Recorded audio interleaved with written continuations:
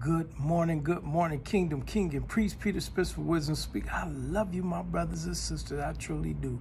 I pray that love hits you in your heart, in your ears, in your spirit, in your soul, in the name of Jesus the Christ.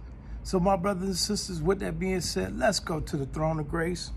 We cover this prayer in the only begotten Son and the Lamb of God, blood, Jesus the Christ, who atoned for the sin of the world. To those who believe, and with that same blood, we come to dip our robes in that blood of the Lamb of God.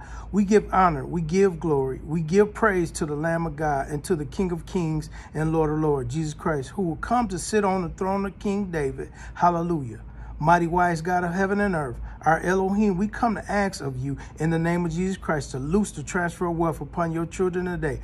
For we have been the beneath for too long. Now we are asking to be the head and not the tail. We ask that we'll be able to do righteously by your people who is on this side of the pasture to distribute according to your will and purpose and plan.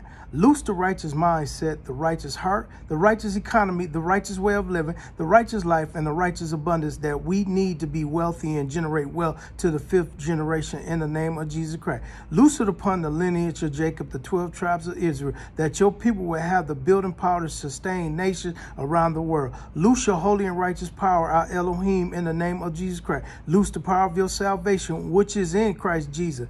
For it is in your omnipotent, omnipresent, omniscient, and the hollow of your name that we ask that your kingdom come, your will be done on earth as it is in heaven. This we pray for the transfer of wealth upon Jacob lineage. In the name of Jesus Christ, we pray and ask. Amen, amen, and amen. Wisdom Speak. You have an awesome and wonderful day. I love you, my brothers and sisters.